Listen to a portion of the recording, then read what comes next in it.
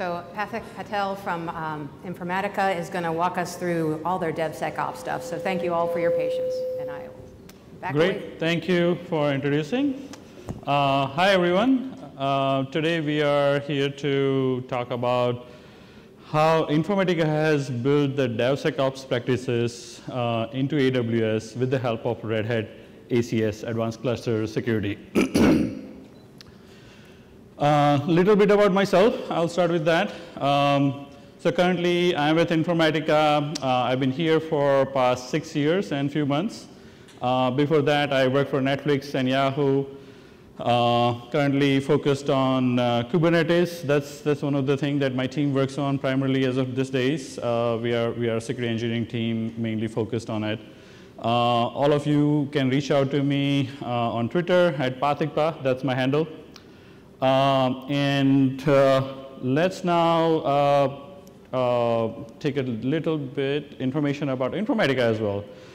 So we are 1.44 billion in revenue as of today. Informatica has been around for a long time, about 27 years. A lot of you folks may have used it and heard about it already.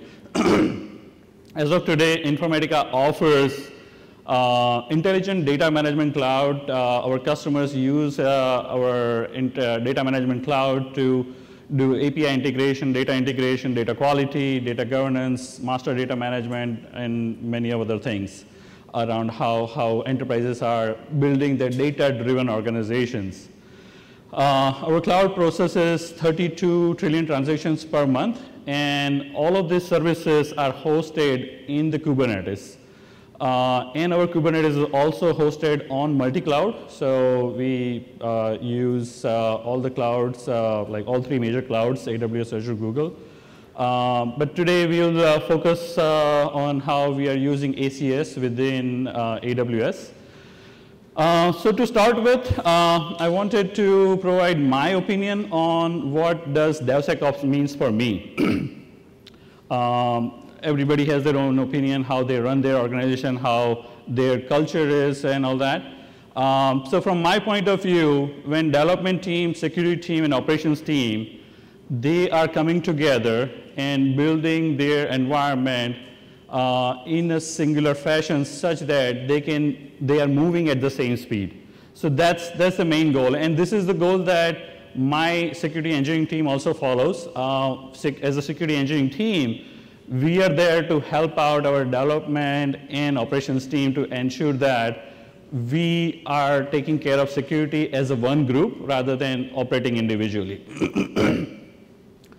Also, all of us who are operating in the cloud, we have heard that security is a shared responsibility. So on that, DevSecOps enables a shared security mindset for everybody. This is where a development team understands what are the guardrails, how those guardrails are interpreted in the development, build, and production deployment environment. So security team helps out defining these guardrails and then helping them implement with the help of development and operations team on the shift left. So these are the gates that we are building to ensure that when our development team is building their code, operations team is pushing that code out from the build to production environment, they are given a continuous feedback on how their software piece of code is doing and what are the checks they are passing and failing and how to improve upon those checks. So that's what our DevSecOps opinion, my DevSecOps opinion is. All of the next slides are mostly focused on this opinion that I want to enable my development organization to be successful from the security point of view. So before we jump further into various practices, I also want to take a quick look at lifecycle, how we see DevSecOps lifecycle at Informatica. It is very similar to what we typically see in the traditional DevOps. So it starts with planning and development, but security, it adds few of the checks or guardrails such as like threat modeling, peer reviews, coding reviews, and so on. And when the code gets committed, it's a further down the road, and this is where we are doing a static application security testing, dependency management, secure pipeline, and so on. So in the security testing, we want to ensure that any code that is being checked in, whether it is a Python, Java, or even a Terraform or CloudFormation code, that is meeting the security standards and it is compliant to our definition of the guardrails. And then moving on to build and test, this is again next phase where security tools are integrated with your build systems, whether it's a Jenkins, CI, Circle CI, Harness, or any other build tools that you are using. And here, the security checks are extended to the next level, where we are also making sure that the artifact or binary that is being built, it is meeting to the standard of our compliance and security requirements. So here, we focus on the configuration scans. So what this means is how this binary is configured, and when it goes into production, what configuration it will take with it. Like, we are trying to verify those. And then comes the ship and deploy. Again, in ship and deploy phase, we are running further checks that we define in the build and test, but this is more of a validation that what we define in the build environment, is it the same in the production environment or not? And if it is not, how do we provide a feedback to our deployment team on what's wrong, what is the drift, and what went wrong? And the last one is the monitor. This is a continuous monitoring, so looking out for any drifts in your running environment, and running your vulnerability scans and providing feedback to your development and operations team, so that next cycle, next build cycle, next development cycle is fixed and improved.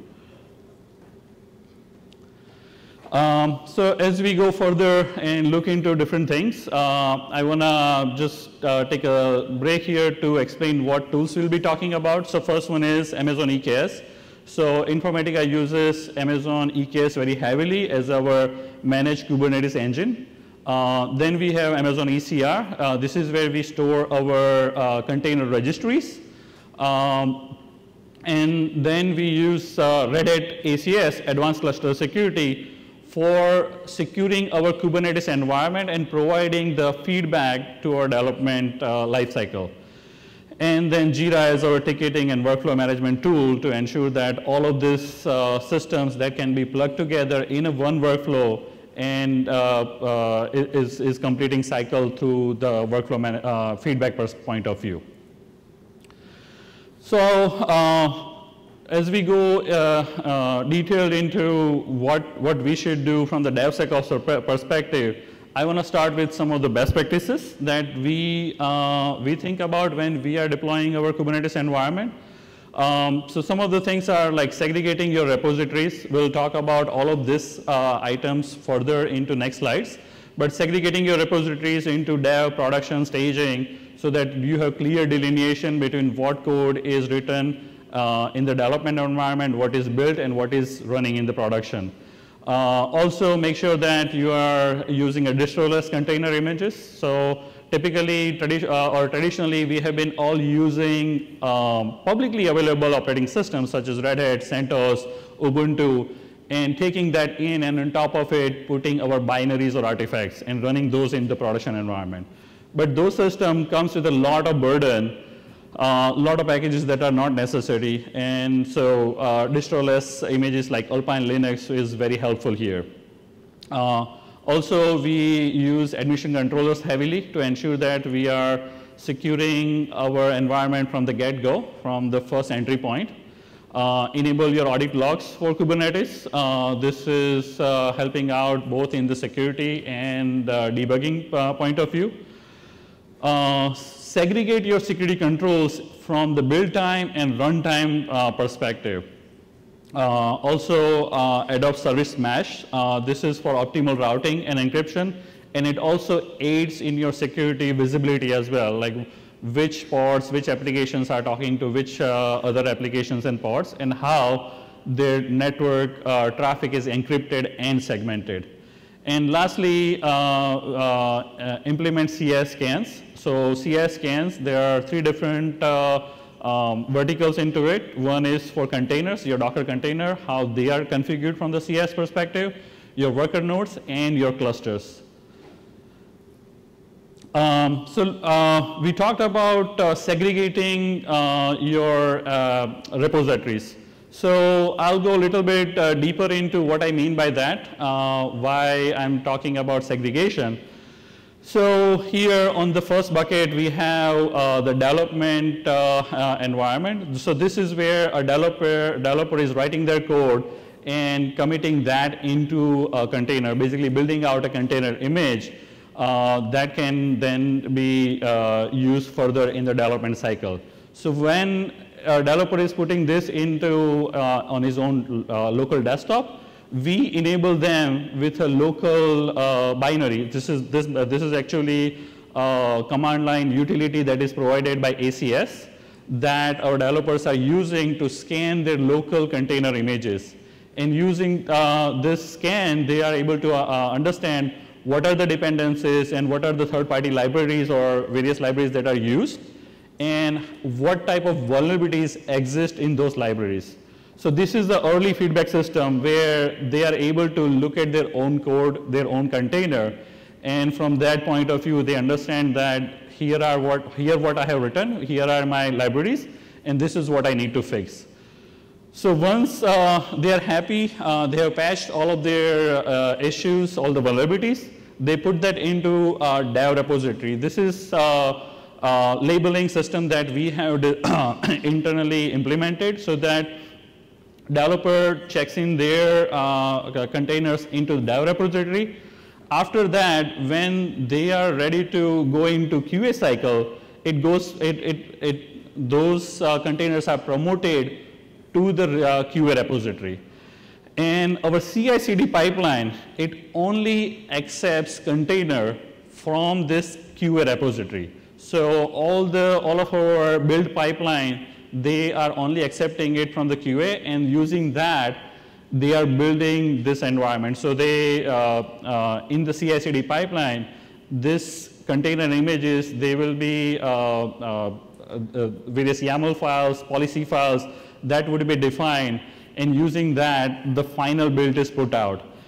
And this build is also verified using various CI scans, Reddit ACS scans, and once that is according to the satisfactory requirements, it will be then checked into the staging environment. And QA cycle goes on through multiple cycles, and after the final release candidate is published, that final release candidate then gets into the staging environment. And this final release candidate is then used to deploy into our production Kubernetes cluster. So as we go into the whole life cycle, how we have integrated it. So to put it into perspective, our dev container, it goes into AWS ECR. This is where our staging or QA or dev repository comes in.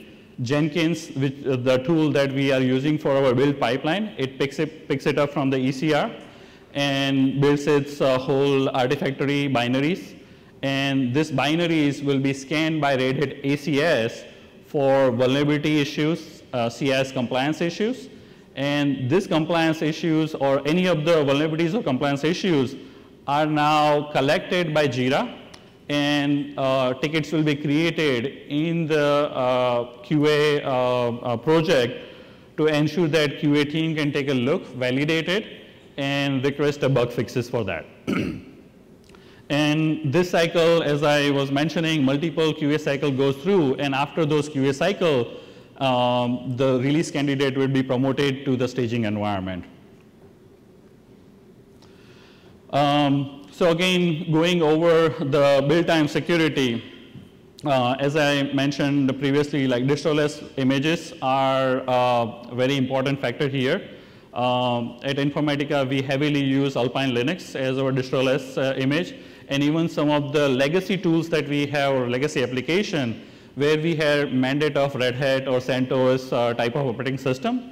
We have taken that operating system, taken that image, and reduced it down to whatever the minimum things that we need. So when I say reduce, we are removing any package managers, any network utilities, file system modification utilities. There are all this, we call it a bloatware, that is not required to run your container. We remove it from our environment, and we have slimmed those images down to 80 MBs so that we are running the minimum operating system in our environment. Then as I mentioned, enable tooling for developers to able to scan their code and their container in their local desktop environment, and provide integrations, help them build out a pipeline so they are encouraged to look at their issues in their development cycle. Integrating ACS with Jenkins CI/CD for continuous feedback during the build time. Scanning at dev time and promoting to QA. Scanning in also CI pipeline as well. So this is, again, like we previously talked about it in our pipeline design. And all of this is only possible if you have stronger block around where your build system accepts your images from. So we are locking it down to the compliant repositories only, and this is achieved by specifying specific labels that are accepted during the build time. Now, moving on to the runtime security, this is a very similar setup using Red Hat ACS. When our container images that they get deployed into the Amazon EKS, Red Hat ACS is deployed, the sensor is deployed in all of our cluster, each one of the clusters, and this is part of our orchestration layer as well. So orchestration layer will will install Red Hat ACS sensors on all the clusters, and using those sensors, we are implementing the continuous scans. These continuous scans are doing multiple things. The first one is vulnerability scans. Second one is the CIS scans for the Docker images, CIS scans for the Kubernetes environment. The third thing it is checking is various policies that we have defined in our Red Hat ACS for measuring the risk of particular deployments.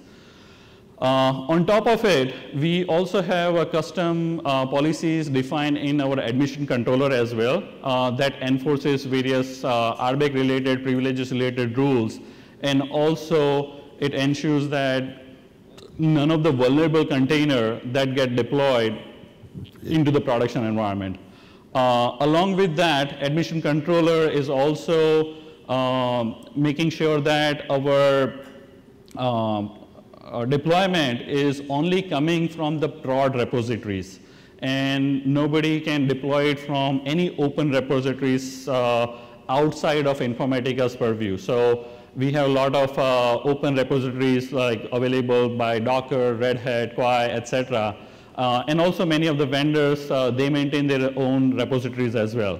But at Informatica, we block out those repositories to ensure that only approved code goes into the production. And this is achieved using the admission controller policies. So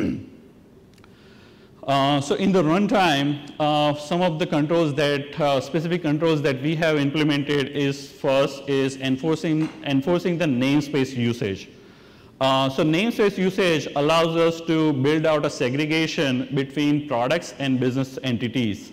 And this is where this segregation is ultimately helping out to enforce role-based access control between pods and also the various application. And the same namespace segregation is used to define the network policies and our service mesh policies on which namespace, which pods can talk to which other namespaces and pods. Along with that, admission controller, it is our central point central enforcement point, which is enforcing all the guardrails that we have defined, which is like pod security policies. Deployment must have their network policies associated during the deployment. How API servers can be used. Can it be used from the external clients? How it is used from internal environment? Who can query the API servers? So all of this is put into the admission controller. And in the last, monitoring the configuration to detect CS compliance failures.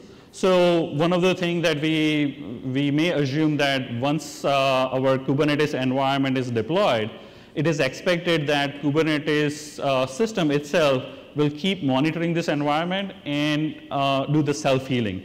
But many times we have seen that this self-healing has a failure due to the local changes that may be implemented by the Kubernetes admin. And from the security point of view, we want to detect these changes and report it back into our operations team. Along with that, this configuration also allows us to monitor for any rogue containers. People will be surprised that how can rogue containers get into the Kubernetes environment when most of the things are managed by orchestrator or your local deployment system. But even with all of that, we have seen that people, the deployments, they don't do a proper cleanup. And many times we have seen this rogue container, which may be used for testing purposes or temporary purposes, and then they never got cleaned up. So this configuration monitoring allows us to detect this type of rogue containers. Now, this build time and runtime security that we talked about, but at the end of the day, we have to figure out that what we are achieving, like how do we get a single pane of view? And for single pane of view, we have defined this risk lens that allows us to figure out that what is the risk profile of each of the deployment that we have in our running Kubernetes environment. And to define this risk lens, we have multiple verticals that we have defined. The first one is images. So as we talked about, like, what are the images? Are those approved images coming from the approved repositories? Are there any rogue images that are running in the environment? Then the access control. Access control around, like, who are the admins? What are the access that each of the containers has in the Kubernetes environment. The next one is network policies, who can talk to whom. Also for the pod security policy is also a part of this. And then the cluster security itself, like how clusters are configured, what are the CIS parameters configured for them, and are they meeting those CIS parameters or not. So as we have defined those guardrails, we codified those guardrails into the Red Hat ACS. So here I have popped up one of the sample risks that was identified by Red Hat ACS. So if you look at here closely, here it is defining all the policy violations. So one of our policies says that if there is a container that has any vulnerability that has CVSS score greater than 7, then that should not get deployed. Or if it is deployed and a vulnerability is detected afterwards, then it's a policy violation and we need to flag it out. Similar to that, here's the process with UID 0. So this is an example of RBAC policies failure. And similar to that, secret mounted as environment variable. So this is a big no-no from CIS. So it's a CIS policy failure as well. So these are the combination of the policies that we have identified, and ultimately these policy failures are calculated under the risk, and that is the priority. Based on that, we have defined the priorities which will allow our developers and the operations team to prioritize their workload and figure out what items do we need to fix first. So one of the good examples is that priority will go higher if the fixable CVSS score greater than 7 is present. But if there is a Docker CIS failure, then we may not prioritize it at that high level, because Docker CIS, not all of the controls are approachable or expected to meet in our environment. So we have put it at a lower priorities. So based on this priority-based decision, we are feeding this data back into our development team's lifecycle using Jira tickets. And in the last, the DevSecOps takeaways that I want to mention here. So the first one is define guardrails and document them. So these guardrails are ultimately helpful for everybody to be on the same page. When you define them and document it, it is very likely that your development team and operations team will go through it and to understand and figure out like how those guardrails will be implemented in the different stages of the DevSecOps lifecycle, like whether this guardrail is at the code commit level, build level, or the ship level. And once you have documented this, it's pretty easy to put them into ACS.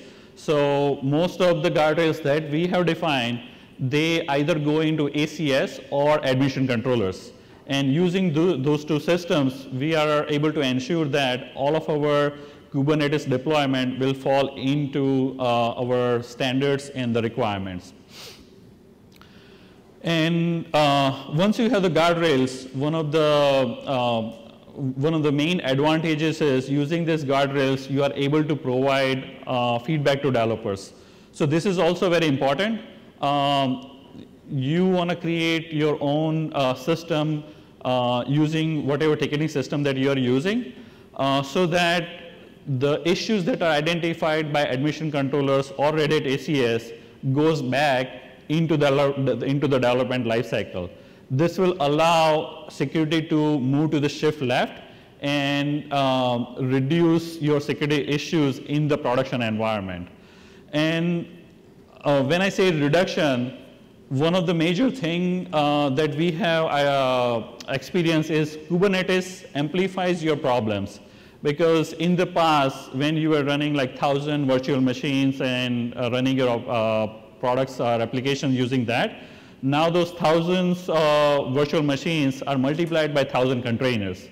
So all your vulnerabilities, all your issues are multiplied by 1,000. So this is one of the things that is important to keep in mind. And to control this, you want to ensure that you have broader minds at work.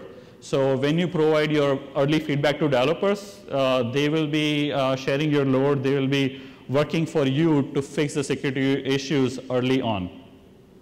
And at the end, build your automations to provide reporting.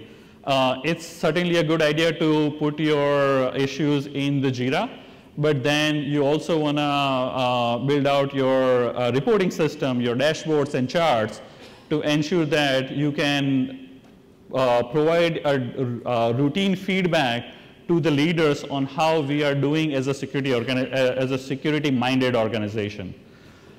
So yeah, that's the final slide. Any questions? Yes, awesome. We do have one question from the virtual side of the house. Sure. And he's asking, are third-party OCI images being signed after scanning? Our third-party OCI images are signed. Yes, so as I was mentioning that we are bringing in all of our images into our own ECR. And so before checking into ECR and during the storage process, we do sign it. So we have our own notary that is used to sign those images. Cool, thank you. All right. Anyone else have a couple of questions? Yep, here we go. Thank you, everyone. Hey, I have a question here. Yeah, sure. Hey, this is here. So sometimes there will be some containers, like init containers, which come and go very fast. Mm-hmm. So will it also scan that So those init containers, yes. So during the runtime, it probably won't get scanned. One of the reasons is we have scheduled the continuous scan for ACS every 4 hours. So yes, during the runtime, they won't get scanned, but they will certainly get scanned during the build time. So we know what like dependencies, what are the configuration from the Docker CIS point of view. So at least we have validation during the development time and build time. Okay, you're saying that even before the container runs during the build time, that scan will happen, and it captures that if something is wrong. Is wrong, correct. And if that pass didn't get checked, it won't go further. It will fail there. Yes, correct. Yeah, that's correct. Okay, yeah. Thank you. Yeah. All right, and one more from the ether of the virtual world. Is there a plan to migrate from the use of pod security policies to pod security admission controller or something? Yeah, that's a great question. So we haven't yet found, or we have invested a lot into pod security policies as of today. The network policy, that is something that we are looking at, but as of right now, no. It's mostly investment issue. Like we have invested enough resources, so don't have time to go into the next one right now. Yeah. Could you re-explain the pipeline that you was talking about when you said that that you had to create separate repositories? Mm-hmm. Are those repositories created beforehand, or are they created after the workflow or during the workflow? It's created beforehand. Also we have a document that outlines what are the tags and labels that should be used, so versioning system. So that also helps us, like basically repository names are specific based on our naming standards. Did that answer? That was a good answer. All right, we're gonna wrap it up here, and thank you very much for coming. Absolutely, thank you. That was awesome.